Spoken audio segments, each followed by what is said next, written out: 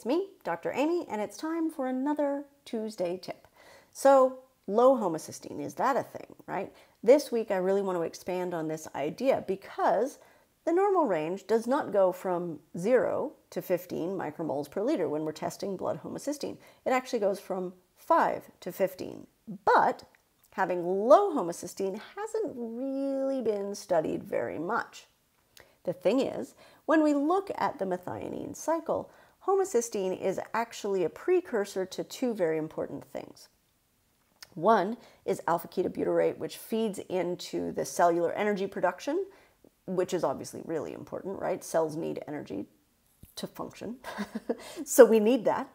And the other is also crucially important, and that is it is a precursor to some of the things that feed into making glutathione, right? And glutathione is your master antioxidant. Hugely important. So both of these are crucial, and homocysteine is the precursor. So obviously we need it. We just don't want it to build up, which is why we don't see 0 as the ideal homocysteine level, right? The normal range, again, goes from 5 to 15 micromoles per liter. I say optimal is actually 6 to 9, and we've had a conversation about that. We don't need to go into it again.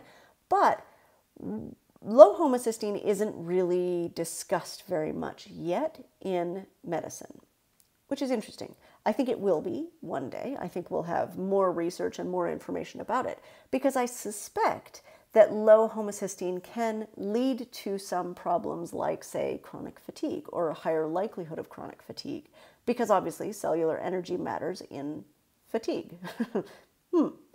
Also, immune dysregulation, which is also important in chronic fatigue, but a variety of other things as well, simply because of that glutathione link, right? Now, we do know, obviously, that high homocysteine is a problem in immune regulation, but I do think that low homocysteine is a problem as well.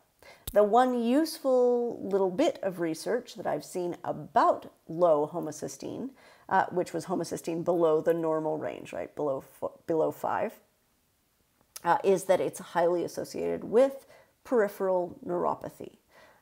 That's considered largely idiopathic, right? If peripheral neuropathy isn't caused by B12, then they just call it idiopathic. We don't know. We don't know why. But homocysteine is one of the reasons, right? And that's low homocysteine, not high. And so I think in the future there will be a lot more research into the roles of homocysteine and what really are the consequences of this low level. But as of right now, a lot of research doesn't exist.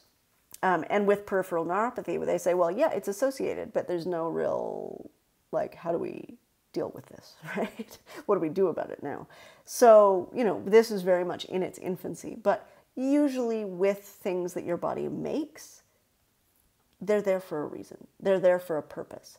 And so just because there is a range doesn't mean we don't want any of it, right? We want more than none, less than too much, which in my opinion is between 6 and 9 micromoles per liter. And again, if you have no idea what I'm talking about, go back to the Tuesday tip at the beginning of this month, which will give you a bit more of baseline information about homocysteine and what it does in your body and why we're talking about it when we talk about MTHFR mutants. I'll probably link that below because that would be really helpful. Okay, bye guys.